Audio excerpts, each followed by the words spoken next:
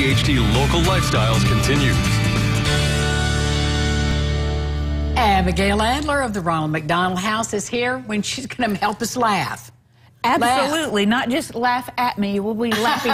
You'll be laughing with me this weekend. That's right. Tell us about the fundraiser. Okay. Well, obviously we're a charity, so we have to do fundraisers. This is probably one of our most special ones because it only happens every other year, and it happens to be hosted by and in our #1 county served by the charity. So it's in Du Bois County. It's in Du Bois County, Du Bois County, so our friends from Jasper, Huntingburg, Ferdinand, Holland, St. Henry, all of those people, they will be able to come and laugh with us at Laughs for Love this Friday night. Okay, the Laughs for Love, you've got my attention. Yeah. How did that come to be?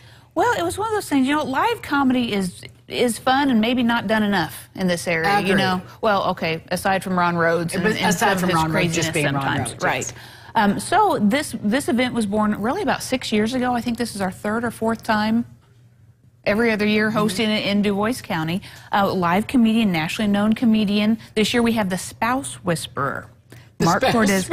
Yes. Well, we think it's kind of perfect timing. If anybody out there knows they've been in a little trouble, maybe they didn't quite hit the mark for Valentine's Day, we got you covered. You can redeem yourself. You can redeem yourself this Friday night because we got it all covered. Either you're in Du Bois County area and can come, or you're getting out of town. You're taking your spouse for a romantic getaway. This is your chance. This is your chance. Yes, if it's just up the interstate off of 231.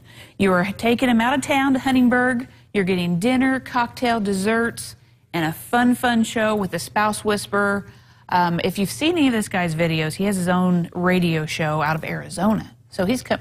I don't know if he's come a long way. I know. I don't know if he knows what he's in for, but at least we're not showing off our true winter season. Oh, true that. Where are you going to be? We're going to be at the Huntingburg Event Center in Du Bois County, which is right off of 231. Tickets $50 a person, $100 for couple. Again, that includes your drinks, that includes dinner, that includes the show. That's a good deal. Just a show would be, you know, $30. Absolutely, for a date night out, supporting a great cause. It's a really nice venue if you haven't been there. So again, if Evansville area, if you've been in the doghouse since February 14th, now's your chance. And also maybe the Spouse Whisperer, he really involves the audience too. So he might even take some questions from you. So, you know, if there's something about the mystery of, you know, that whole Mars-Venus thing. Exactly. That you've always wanted to figure out, this guy. He's going to go there. He's going to go there. Yes. Now, is there a time difference that we need to make note of? There is a time difference. So Eastern time starts at 6 o'clock Eastern time, which is 5 o'clock Central, Evansville time. But again, the evening itself should probably be 2 hours or so. So just enough. And then that little ride up the interstate, you can just talk about all the wonderful new skills you learned as husband and wife from the Spouse Whisperer. Whatever your partnership is in life, this is a great way to open up a conversation and have a good time too. Have a good time supporting the Ronald McDonald House. Tell the folks about some of the services you provide at the Ronald Sure. At the Ronald McDonald House, we are a place for families to stay close to their child who happens to be in the hospital. Hospital's priority is on the patient. Who takes care of the family? It's not like you're going to go off. If your 6-year-old is hospitalized, are you just going to say, okay, well, it's nighttime, you go to sleep, and I'll be... No, you want to be next to your child. You want to be there for them. Our families spend anywhere from 10 to 14 hours a day by their child's hospital bedside, but then they rest, recharge, get a shower, get a good hot meal, sleep in a private room. We're a big house for those families. And you've heard the exciting news, too. I know you helped me share it last time. Yes, I have, but tell everybody else. Second house coming in Evansville. Yes, the 16-bedroom, 16,000-square-foot house coming to the Deaconess Gateway campus. This house is going to be unique. Our current home on Washington Avenue is a freestanding structure.